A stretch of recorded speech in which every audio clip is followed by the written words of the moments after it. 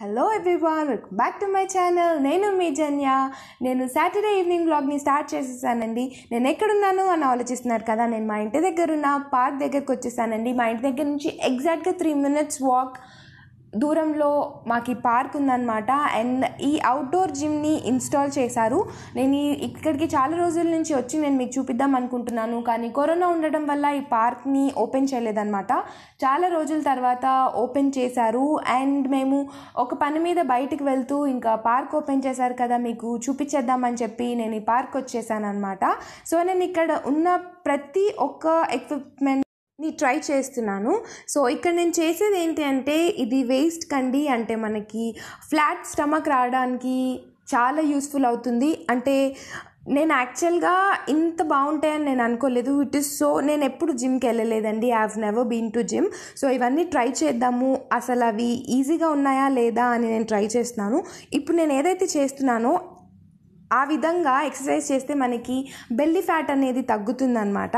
So ఒక్కటేసారి at a time 3 members చేయొచ్చు దీనిపైన. So ఇప్పుడు మనం నెక్స్ట్ ఎక్విప్మెంట్ దగ్గరికి వెళ్ళిపోదాం. ఇది కూడా సంథింగ్ రిలేటెడ్ టు వేస్ట్ అనే చెప్పుకోవాలండి. మేబీ సైడ్కి ఉండే ఫ్యాట్ ఉంటుంది కదా నడుము దగ్గర, ఆ ఫ్యాట్ కోసం యూస్ఫుల్ అవుతుంది అనుకుంటా.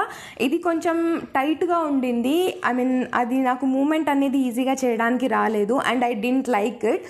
సో నేను తొందరగా దిగిపోయాను దానిపై నుంచి.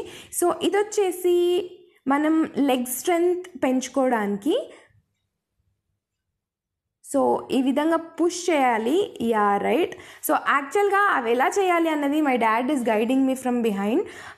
సో అంటే ఇది లెగ్స్కి యూస్ చేస్తారు అని చెప్తున్నారు అనమాట. యాక్చువల్గా గవర్నమెంట్కి థ్యాంక్స్ చెప్పుకోవాలండి, బికాజ్ ఈ అవుట్డోర్ జిమ్ అనేది ఆల్మోస్ట్ ఎవ్రీ పార్క్లో ఎక్విప్మెంట్స్ అనేవి ఇన్స్టాల్ చేయాలని ప్లాన్ చేశారు. మా ఏరియాలో అయితే ఆల్మోస్ట్ అసలు చాలా పార్క్స్ ఉంటాయి. అండ్ ఈ హరితహారం వల్ల కూడా ఈ ట్రీస్ అనేవి చాలా వచ్చేసాయి అన్నమాట. ఇట్ ఈస్ వెరీ చాలా గ్రీనరీ ఎక్కువ ఉంది. అండ్ దాంతోపాటు ఇలా పార్క్స్లో అవుట్డోర్ జిమ్ని ఇన్స్టాల్ చేయడం వల్ల మనం చాలామంది జిమ్కి ఇన్వెస్ట్ చేసి వెళ్ళి అలా చేయలేకపోవచ్చు. సో అలాంటి వాళ్ళకి ఇది చాలా యూస్ఫుల్ అవుతుంది. ఈవినింగ్ టైమ్స్లో ఆంటీస్ ఒక 40-45 ఏజ్ ఉన్న వాళ్ళు కూడా వచ్చి చేస్తూ ఉన్నారు. నేను అది కూడా చూశాను అనమాట. సో చాలా యాక్సెసిబుల్గా పెట్టారండి. రియల్లీ గవర్నమెంట్కి నేను ఒక బిగ్ థ్యాంక్స్ చెప్పుకుంటున్నాను. ఇప్పుడు నేను కూర్చున్న ఎక్విప్మెంట్ వల్ల మనకి బైసెప్స్ వస్తాయంట. బికాజ్ పైనుంచి ఇలా లాగడం వల్ల బాడీ వెయిట్ని మొత్తం నేను పైకి తీసుకెళ్తున్నట్టు. సో ఆర్మ్స్ మీద ఎక్కువ స్ట్రెంగ్త్ పడి, so your arms will become strong.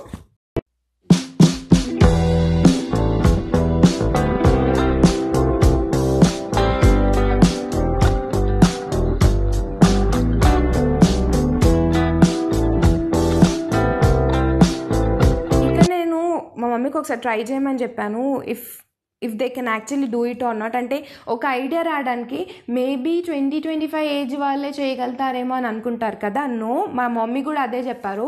It's very easy and కొంచెం ఎంజాయ్ చేస్తూ ఎక్సర్సైజ్ చేసేసుకోవచ్చు.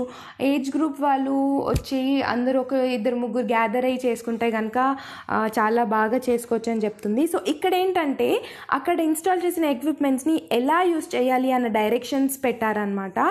సో ఇది వచ్చేసి కంప్లీట్ పార్క్ అండి. అటువైపు ఏమో చిన్నపిల్లలు ఆడుకోవచ్చు, అండ్ అది వచ్చేసి ఎంట్రన్స్ అనమాట. సో దాని తర్వాత మేము గోశాలకు వచ్చేసాము. సో మేము యాక్చువల్గా స్టార్ట్ అయ్యింది గోశాలని విజిట్ చేద్దామన్న ఉద్దేశంతోనే మేము ఇంట్లో నుంచి బయలుదేరాము.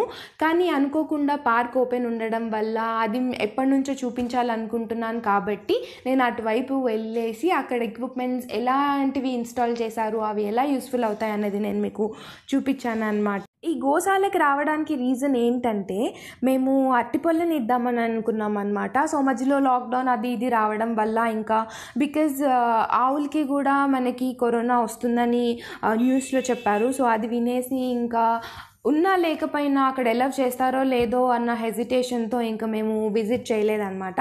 సో ఇప్పుడు మాకు తెలిసింది బయట అవుట్ సైడర్స్ని అలౌ చేస్తున్నారని తెలిసిన తర్వాత మా ఇంటి దగ్గరే ఒక 10 minutes డిస్టెన్స్తో మాకు ఈ గోశాల ఉంది. ఇక్కడ ఒక టెంపుల్ కూడా ఉందండి. సో స్పెసిఫిక్గా గోశాల కోసమే వచ్చాము. అండ్ ఇక్కడ చాలా బాగా అనిపించింది. ఇంకా అరటిపళ్ళు అవి తినిపించేసి మేము వెళ్ళిన టైంకే ఇంకా వేరే వాళ్ళు కూడా వచ్చారనమాట. సో వాళ్ళు కూడా తినిపించారు. చాలా బాగా అనిపించింది. ఎప్పటి నుంచో అనుకుంటుంది, అంటే మధ్యలో ఈ కరోనా వల్ల రాలేకపోయాం కదా, సో ఈరోజు సాటర్డే రోజు వెళ్ళేసరికి మాకు చాలా మంచి ఫీలింగ్ వచ్చేసింది.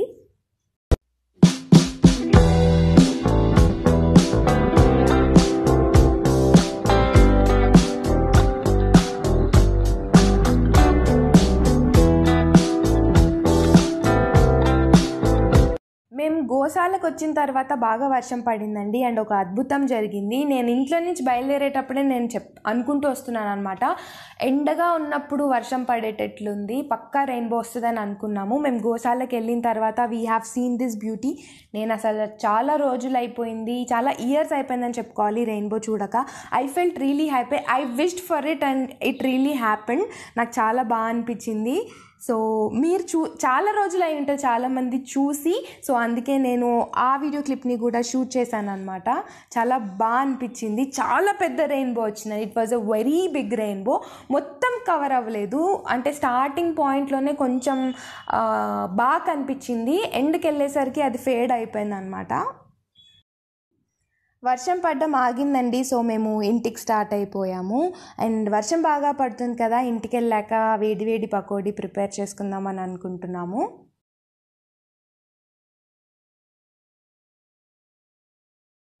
ఇక్కడ నేను ఆనియన్ పకోడీకి ప్రిపేర్ చేసుకున్నానండి. ఫస్ట్ మనం ఏం చేయాలంటే, ఆనియన్స్ ఉన్నాయి కదా, వీటిని మనం సన్నగా కట్ చేసుకోవాలి. మరీ సన్నగా కట్ చేసుకుంటే కనుక ఆయిల్లో వేసినప్పుడు బాగా ఫ్రై అయిపోతాయి. సో నార్మల్ సైజులో మనకి పకోడీ గోండి ఈ సైజులో మనం ఇలా కట్ చేసుకొని పెట్టుకోవాలి. అండ్ ఒక 3 మిరపకాయలు తీసుకున్నాను, వీటిని కూడా మధ్యలో కట్ చేసుకొని హాఫ్ కట్ చేసుకున్నాను అనమాట. చూసారు కదా, ఇలా ఈ విధంగా కట్ చేసుకోవాలి. అండ్ ఇక్కడ మనకు కావాల్సిన ఇంగ్రీడియంట్స్ ఏంటంటే, మనకి కారం కావాలి, కొద్దిగా ధనియాలు, జీలకర్ర, ధనియాల పొడి, సాల్ట్, ఇది రైస్ ఫ్లవర్ అంటే బియ్యం పిండి, ఫ్రెష్గా దంచి పెట్టుకున్న అల్లం వెల్లుల్లిపాయ పేస్ట్. ఇప్పుడు మనం ఎలా ప్రిపేర్ చేసుకోవాలో చూసేద్దాం. నేను ఆనియన్స్ని ఇదే ప్లేట్లోకి యాడ్ చేసేస్తున్నాను.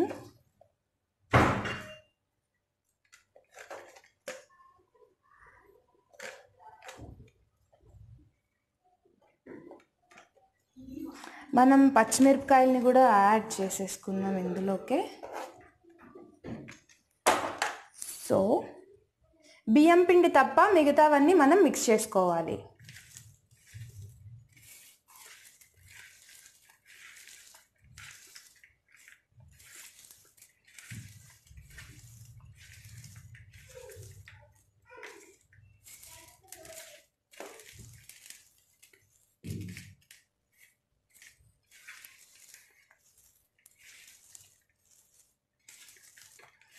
ఈ విధంగా చేసుకుంటే అద్దరిపోతాయండి. మనకి స్వీట్ షాప్లో ఎలా అయితే మనకి ఆనియన్ పకోడీ ఉంటుందో సేమ్ అదే టేస్ట్ ఉంటుందన్నమాట.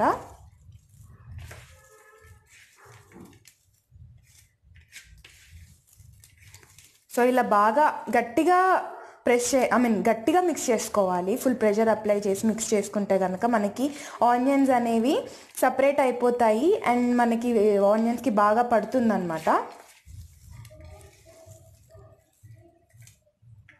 సో ఇలా గట్టిగా మిక్స్ చేసుకోవాలి. మీరు స్పైస్ అనేది కొంచెం మీకు తగ్గట్టు యాడ్ చేసుకోండి. ఇక్కడ మేము కారాలు 2 టైప్స్ ఉంటాయి కదా, ఇది కలర్డ్ కారం అండి, అందుకే మీకు ఇది ఎక్కువ కారంలా కనిపిస్తుంది. మీకు తగ్గట్టు మీరు స్పైస్ని యాడ్ చేసుకోవచ్చు.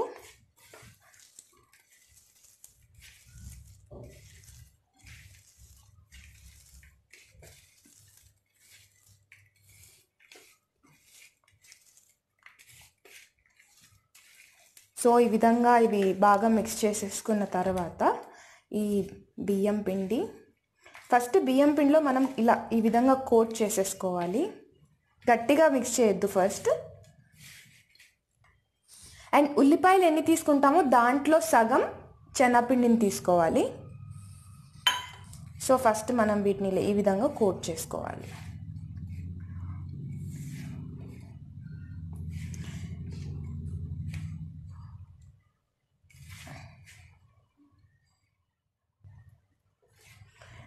ఇలా బాగా కోటింగ్ అయిపోయిన తర్వాత మనం ఇప్పుడు గట్టిగా ప్రెస్ చేయడం స్టార్ట్ చేయాలి.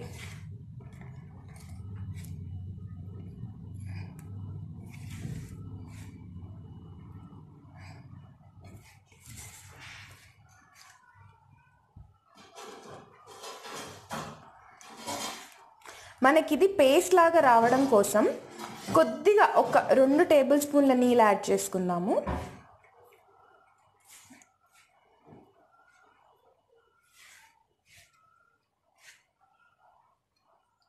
సో చాలా లిటిల్ వాటర్, కొద్దిగా జస్ట్ ఒకటి. సో బాగా పిసకాలన్నమాట.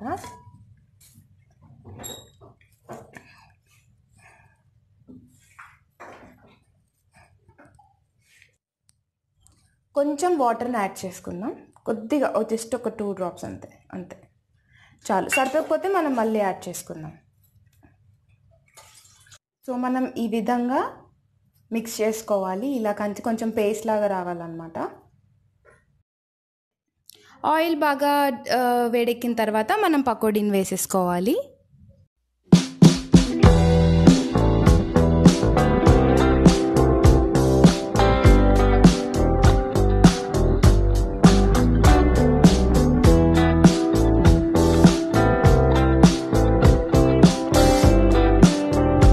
సో పకోడీ అనేవి రెడీ అయిపోయాయండి. మేము వేడి పకోడీని తినేసాము. వర్షం కూడా పడింది కదా, సో చాలా బాగా అనిపించింది. మీకు ఈ వీడియో ఎలా అనిపించిందో అన్నది నాకు కామెంట్ సెక్షన్లో చెప్పండి. అండ్ మీరు ఇప్పటివరకు నా ఛానల్ని సబ్స్క్రైబ్ అవ్వకపోతే వెంటనే వెళ్ళి సబ్స్క్రైబ్ అవ్వండి. అండ్ సబ్స్క్రైబ్ పక్కనే ఉన్న బెల్ ఐకాన్ని క్లిక్ చేస్తే నేను వీడియోస్ చేసినప్పుడల్లా నోటిఫికేషన్స్ వచ్చేస్తాయి. Thank you very much for watching.